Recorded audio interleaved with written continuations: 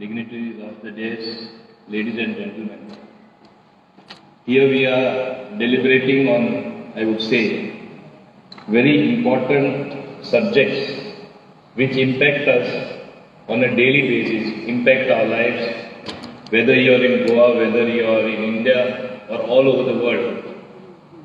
In fact, over the last 2 days, yesterday and today, I am sure the World Bank along with the other agencies who have signed a memorandum of understanding must have clearly envisaged what needs to be done, the extent of collaboration that has to be there, and what is the way forward to see that this climate change which is affecting the day-to-day life,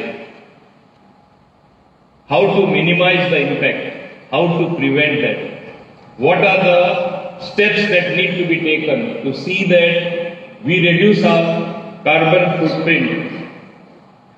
We must realize one thing.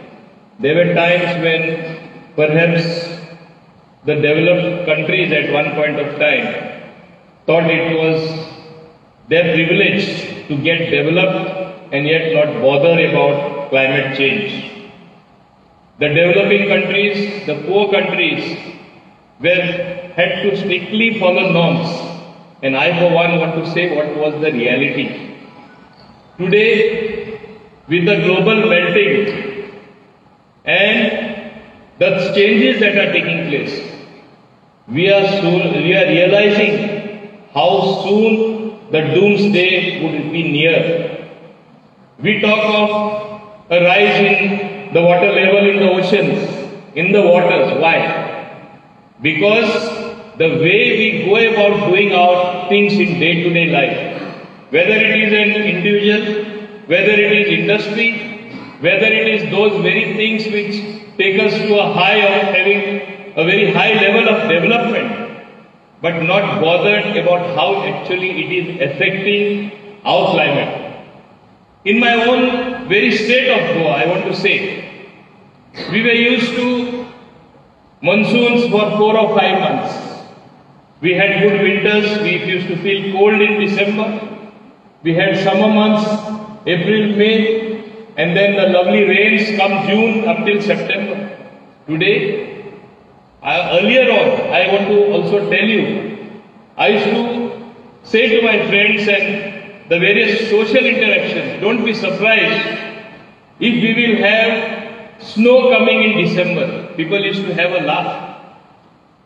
Today, we don't have the snow.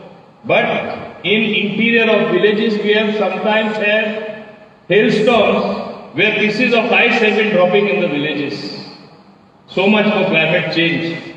We have had suddenly rains coming down, pouring at times when we never dreamt there could be rains in Goa. We have suddenly the atmosphere so hot, humid as never before. So things are changing for us to realize with a direct impact on each one of us. When is it that we are actually going to contribute to saving our Mother Earth?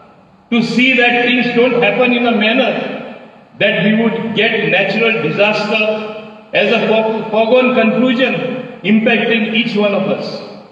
That's why it is very heartening that the World Bank, along with the other agencies who came together, with all of you around, are thinking of ways how to get this going.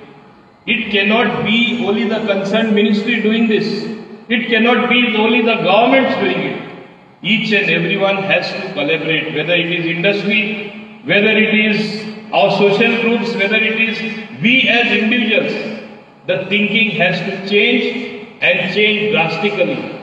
Taking responsibility on each one of us. We have to realize if we don't think of the future, not only we will be destroyed for the present, but we have and should have a concern for the future generations. What type of Mother Earth are we going to leave for them? What is the type of nature that is going to be there? We have experienced good things as well. We are now noticing the changes taking place. But what will happen to the future generations if we continue as we are moving? That's why we need to give a very, very serious thought, and merely not thoughts. We have to get going. We have to move forward, whether it is the governments, whether it is the World Bank, whether it is different agencies. Just as nowadays under CSR we are able to do so many things. Why is it done? Why is it permitted? Why is it the norm? Because you cannot expect only governments to raise the money and have the money and do everything. It needs collaborative effort. If only the haves, I would say, the rich people, the rich industry, which have enough at their disposal, with merely giving some small contributions in terms of CSR is not enough. They have to take responsibility. Certain amount of responsibility has to be fixed on them. The World Bank, through its, I would say, influence over the world, try to persuade people, especially those who can do those type of things, to see that we really contribute to saving our Mother Earth, and that is what should be the first agenda before us at such conferences. I know Government of Goa has been working in various ways. In fact, my Honorable Chief Minister as well as others must have enunciated here what we are doing. Sustainable growth, how to sustain ourselves in a small state. Sometimes, and I think, as I was speaking a little earlier, Goa perhaps can be the best example where the World Bank, where all the agencies can showcase in the small tiny state, this is what we have done. It is the ideal example of moving against the climate change, of doing things, building up the nature, building up the ecosystems which otherwise were almost destroyed. This is one place where you can showcase that. As an example to the rest of the country and rest of the world perhaps. You can start from here. It's not that because it is my state that I am telling you, but here would be a classic example because we are small in size and small is beautiful. Make it beautiful because we are blessed by nature. We are blessed with everything. But sometimes we things going haywire in such a manner that we wonder whether it will remain the same. Let me be honest. It is there where all of you have to step in. And mere legislations or mere directives are not enough. We should think out of the box, devise ways where every citizen feels like contributing, feels like doing something, his might, in the great task of saving our earth, saving our nature, saving our world for a better future for the future generation. This is what has to be the new thinking. And I think World Bank, because world means it obviously is the entire world. When you are there at that level, it is from your that direction of a different nature has to come. Merely having conferences, just issuing circulars, literature is not going to do that. We should see something happening on the ground. And this something happening on the ground, let Goa be a classic example. I am sure you all will take the lead.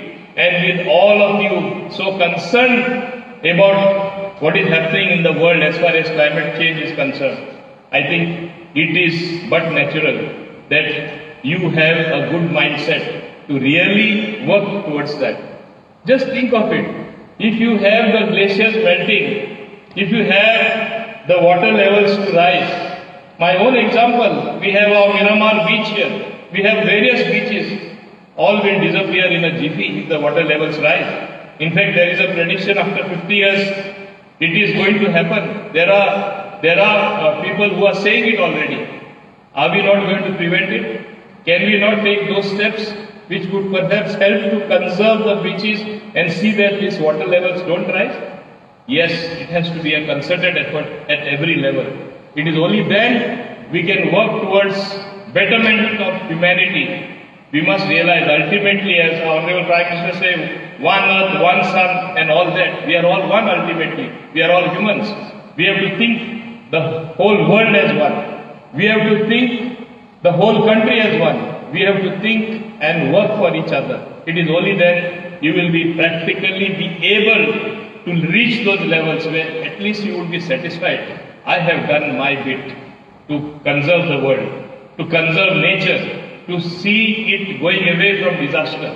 Each one of us, once we contribute, in sum total it is going to be something really strong and worthwhile. It is only then we can save our world. And this is what I am sure, what you have deliberated in last 2 days is actually going to fructify into real action in the small state of Goa, which all of you perhaps would be very kind to note and actually see it happening in front of you. Of course, my state would be a beneficiary, being Goa and being our state, that you would be doing it first. But at least let's have an example. So let Goa truly be an example. I am sure my Honorable Chief Minister and the others must have promised to as much help as possible. We certainly would be collaborating partners. We would do all that is necessary to save and preserve nature in its pristine glory, what Goa has actually been blessed with. If you contribute, if we contribute, if all of us collaborate, it would be a different place to live on. And Goa, as it is the most preferred tourist destination, one of the best places to work, that's how you have people coming all over the world.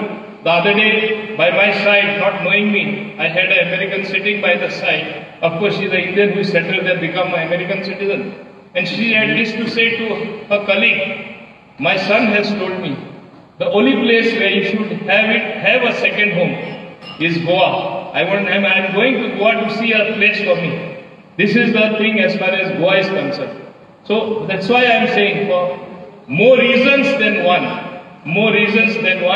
we should conserve this place, keep it beautiful, do all that is necessary, and by your collaborative effort, let us maintain it as one of the best places, showcase it as one place where all of us have worked together and kept it as it is, or even made it more pristine and more glorious. This is what I hope will be the message from this particular climate change conference. I am sure we deeply, as good humans, are as deeply concerned as anyone else. Let us work towards that. Let us collaborate. Let us really contribute to the great task of saving our Mother Earth, of saving ourselves from disaster, of having a small thought, a beautiful thought for the future generation. Let us think about them, the future generations that are going to come, the future births that are going to place, whether we will leave something for them, what is pristine, what is glorious, Mother Nature, what has given us, whether we will think about them, leave something for them. Our thoughts should actually convey it in real action.